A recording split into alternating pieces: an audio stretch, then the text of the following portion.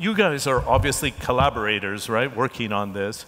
But I'd like to start with that theme of this constant re-innovation in the UAE, and then Dubai not having the blessing of the hydrocarbon wealth. They've moved into trade, they've moved into tourism, they moved into finance, now fintech, and obviously see a great deal of potential in artificial intelligence. And one of the things we wanted to focus on here is getting the mindset right, because you know the debate around the world is it's going to destroy jobs and society won't be ready.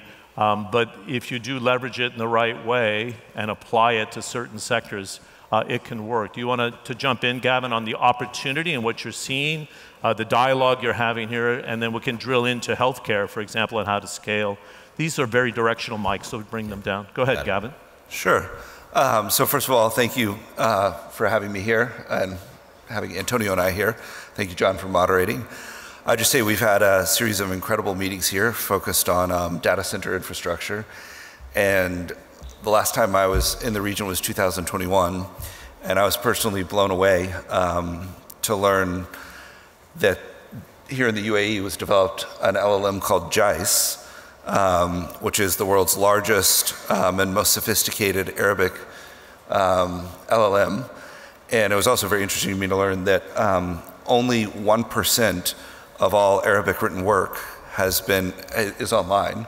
So the UAE used OCR to digitize this, all sorts of things that had never been online before, and help train the model. And this is why it's most sophisticated. So I think there are amazing things happening here. And ultimately, the cost of energy is going to be one of the critical inputs to success in AI. So this region has every right to be a winner. Okay. Do you want to take it from there, Antonio?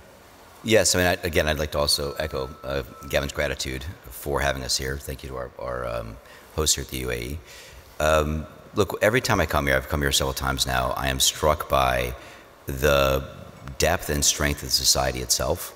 And this morning we were in a meeting, and I said to the person I was talking to, it feels these countries are run by Plato's philosopher kings, people that really care about the society and want to do the right thing.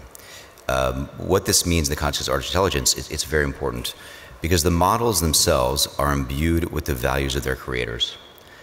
Falcon, Chattis, as Gavin discussed here, they will be imbued with the societal values of whoever builds them.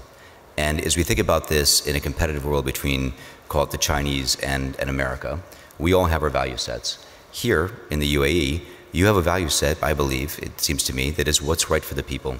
How do you develop your economy? How do you bring jobs, GDP? The models being built here will be very important, and we can learn a lot from this in the US, because they're focused on optimizing toward the overall benefit of the population. Very important. In America, they may be focused on optimizing toward profitability, and in China toward other state aims. But here in the UAE, because of the very, I think, important and unique political structure you could have a model that is focused on the benefit of humanity, which will be very important as we think about how these models compete. Yeah, most wouldn't make that connection between the benefit of humanity and AI, but I was here during the COVID-19 pandemic, living in Abu Dhabi, and they saw as a small population, you can take a very precise data set. Yes. And design around it. Do you want to spend a moment, both of you, on why small is good when it comes to AI? Because you can do some innovations around your population and then apply it to different sectors. Do you want to go ahead? And sure. Again, one of the meetings this morning was talking about DNA data and targeted medicine that they're partnering with some large pharma companies on for doing targeted RNA therapies for cancer. This is impossible to do in the US. You couldn't do it. I mean, you'd have more lawyers in the room than you have doctors and geneticists. That would for sure happen. But it's an example where artificial intelligence can be applied toward creating new medical outcomes in cancer therapy in this particular case that you couldn't do in the US. And this is being done for the benefit of the population.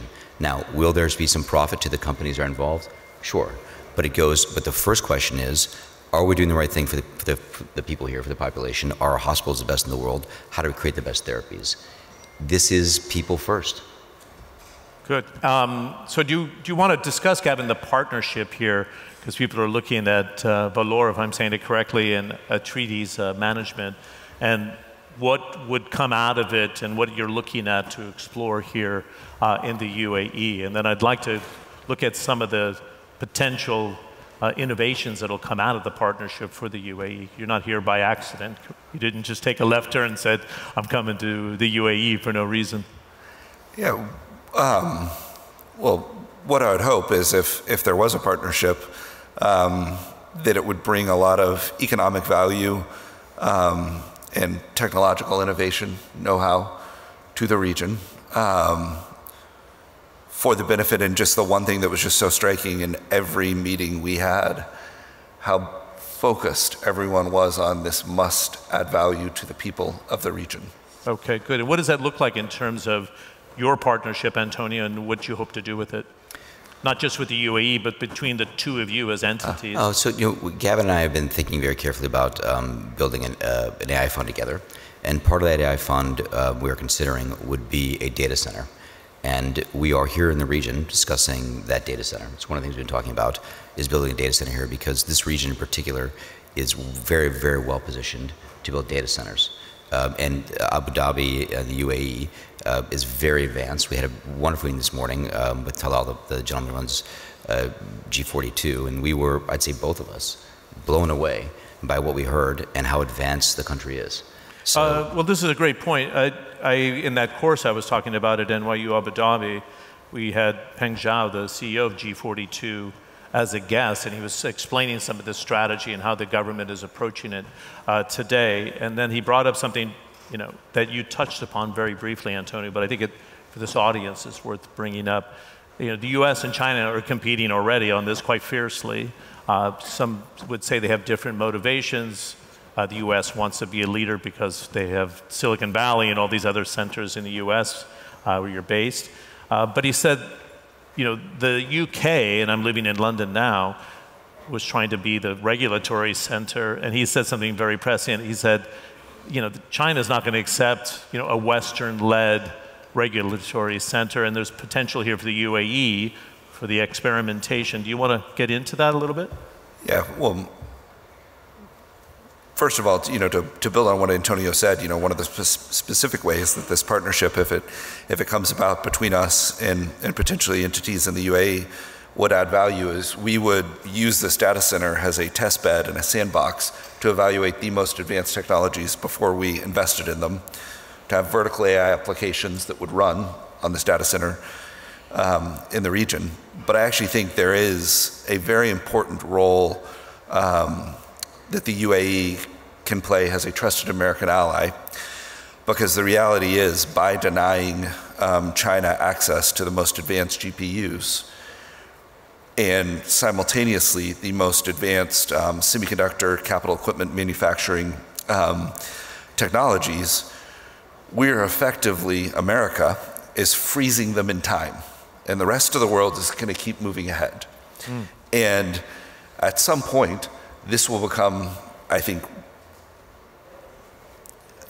untenable for China. And so I think there is a role to play for access to the most advanced technologies in semiconductor design and manufacturing in a data center in the UAE, which is a trusted American ally, that can be used for, all of these technologies are dual use. Like, I profoundly believe that generative AI is dangerous and has much of a danger and an opportunity to humanity as nuclear power. And so, I think the United States is concerned with the military applications, but we don't want to hold back, I would imagine, America, I don't speak for America, basic science in China. We don't want to hold back drug development. And AI is going to change drug development forever. We've doubled human lifespans with 350 chemical compounds, 150 biologics. That should be in the tens of thousands. And that will be in the tens of thousands because of AI. And I would think the United States wants China using AI for peaceful purposes. And, I think the UAE is very well situated to be a safe provider of those technologies to China. Very interesting. So it could serve as its geographical center, but it could serve as a center for AI. Do you want to, this is fascinating because of this audience, some may know this deeply, some are trying to figure out where we're going. What are your thoughts about the UAE position here, not just for your partnership, but for what Gavin was talking about, Antonio? Oh, I agree with Gavin. Look, I mean, we are in a geopolitical world where the strategic competition between the U.S. and China is going to get more intense over this technology. And you know, the GCC is it's a fulcrum in history. It often has been, and it finds itself in that place again. At some level, having a place that's safe, where the safety is built into the chip, and it can be used for civilian, non-militarized uses for all humanity, is great. This is better for humanity. Look, I am wearing my Star Trek socks today. Okay, I believe in a Star Trek future. And say that again. I'm wearing my Star Trek socks. These are Star Trek socks. I wear Star Trek socks because there's two futures, right? There's the Terminator future, and there's a Star Trek future. It's A or it's B. That's kind of the way we think about the world. And if we're going to be in a Star Trek future, I think we need to collaborate as humans, all of us. And this is a place where we can collaborate, and these systems are being built here from first principles to allow for this collaboration, because the safety of the data is being built into the system.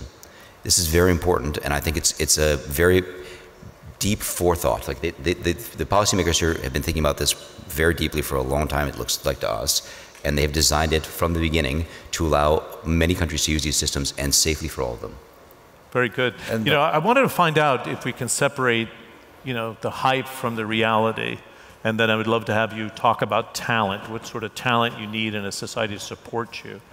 But everybody talks about AI and the threat of AI, right? And misinformation that could come.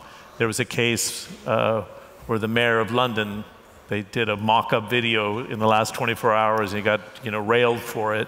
But then we kind of drowned out the potential of it at the same time. So is it overhyped in your view? And then how do we get the balance right to innovate but regulate so society sees the benefits and not the downfalls? Gavin? I think it's profoundly underhyped. I think in 6 months it will be impossible to tell whether content was created by humans and is authentic or AI. The White House in America just said they're going to cryptographically mark every communication from the White House in an effort to combat this. I think that's going to be very hard. Something I would actually encourage everyone to do in the audience is to establish a safe word with your family, because the technology to create a perfect digital replica of anyone in your family that can FaceTime you and ask for money exists, and they can say, send me this money, and there will be no way for you to know if it is real or not, and they'll say, send it in 10 minutes, so make that safe word. But the one thing I think we want as human beings, and this is what I was heartened by in this discussion this morning to learn about JAICE in particular as an LLM, is we want a world where there are many LLMs. A world where there's one or two dominant AIs is a very risky and potentially unfriendly world for humans. That's the Terminator future. Mm-hmm. The Star Trek future, we want what I would call a multipolar world of AIs, where there's many AIs, and there's diversity in AIs, and they are imbued with the values of their creators. And in the same way, values have driven a lot of success for different human civilizations. I think the AIs with the right values will be aligned with the civilizations with the right values. And hopefully we all have our own personal AI that mirrors our values. Good. Let's follow up on the skill sets that are necessary, and with the training. I've learned a lot, even teaching university and dabbling in it for the last few years, that there's a mismatch sometimes in universities and what's needed in the private and public sector. Do you want to say what you're looking for, what society needs, Antonio? Have you given it some thought? No, yes, we have given it some thought. Look, we obviously need great programmers, and we need them in different parts of the world, because what Gavin's talking about is important, that these artificial intelligence, that we have a world where we have a balance of many different models that are creating different languages with different cultures, and they need to be created by people that are local to those cultures. So, I think the government here is making an effort to not just bring talent in, but develop talent locally to develop the models here. And this will be easier to do now than it's ever been, because the models themselves will reinforce the development, right? So we can use models to write code, but the people at the very, very top that are writing the code have to understand the local culture and the local values to make sure that the machines are reflective of who they are. Oh, very fascinating. Now, there's at COP28 here in the UAE about the passageway to climate action. And there's a view from the global north, and then what happens with the global south. They need the financing, they need access to energy to develop. You hear the same thing in Southeast Asia, South Asia, Africa, and Latin America. And one of the things that stands out, if we don't get the balance right when we talk about regulation, is to ensure that they are not left behind. There's the cybersecurity threat that's affecting the global south as we speak. How do we make sure that this is given and shared, and make sure that the developing world, which is fast growing, high birth rates, great potential, are not left behind? Would you want to jump in on that? Sure. I mean, I actually started my career working as I want to be a development economist, and I worked at Goldman Sachs in Latin America. So it's near and dear to my heart. My first language is Spanish, and my father from India, near and dear to my heart. The reality is these technologies are very powerful, and they're becoming much easier to use. And so I wouldn't be surprised if we don't find the next great video game is made by a developer that's sitting in India that may have very little technical knowledge, but really understands what the consumer wants.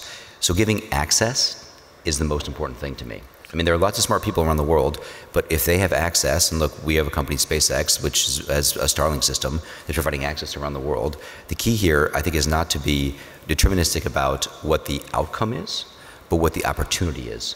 These technologies should open opportunity to the 6 billion people on the planet that don't have it today. Because we can get Starlink, we can move internet around the world, we can give them access to the models, they can use the models themselves, and they can build products and applications on top of these models that will benefit their own societies. Good. Very, very specifically, what generative AI simply enables, there's no need for humans to write code anymore. Human language is now code. So we just want to make sure that there's models in every language. Yeah. And anyone on planet Earth can now write code. A part-time convenience store worker in Tokyo in a couple of days used generative AI tools to build a video game that grossed over $250 million in a few days. $250 million of revenue, probably $150 million of cash profit, a few days of work by a part-time convenience store worker. And this is the power of the human language being code. My last question for both of you can do it in 30 seconds. If I fast forward to 2030, what will AI have done in terms of development here if you get it right? 5 years is a long time in this space because we've been talking about it for the last 2 or 3. Go ahead, Gavin. I think what we'll find most surprising is robotics. I think there will be tens, perhaps hundreds of millions of humanoid robots with an LLM effectively dropped into them that can interact with humans, help humans, work with humans. And this is going to be, everyone is very focused on the impact of AI on knowledge workers. I think there's going to be an immense impact from these humanoid robots. That fast? That fast. That fast. Wow, Antonio? Well, I think Gavin's right, but I'll give you something different. Which I think it's nice to see that partners actually. Yeah, I think Gavin's right. Enhance. I think the impact on biological sciences is going to be extraordinary. On science. Biological sciences. Biological. So call it healthcare, but biological sciences. That the artificial intelligence enables us to do experiments, theoretical experiments that you would take years in the lab in minutes, days. It's extraordinary. So the rate of innovation and the speed with which we can actually test is much, much faster, and you'll see this explode in medical treatments. I would just say, I think you're time's up there, partner. No, I would just say, I used to think I was going to be part of the last generation of humans that didn't have the option to live a radically extended lifespan. I no longer think this. Oh, that's interesting. Yeah. I was wondering if I was too late to the party. No, you're fine. You give us hope. Yeah. We're about the same age, I guess. I think so. Yeah, we might live forever. We have to try to do the right things in the meantime as technology catches up to us. Antonio Gracias and Gavin Baker, nice round of applause, and thanks for playing along with the audience. Thank you.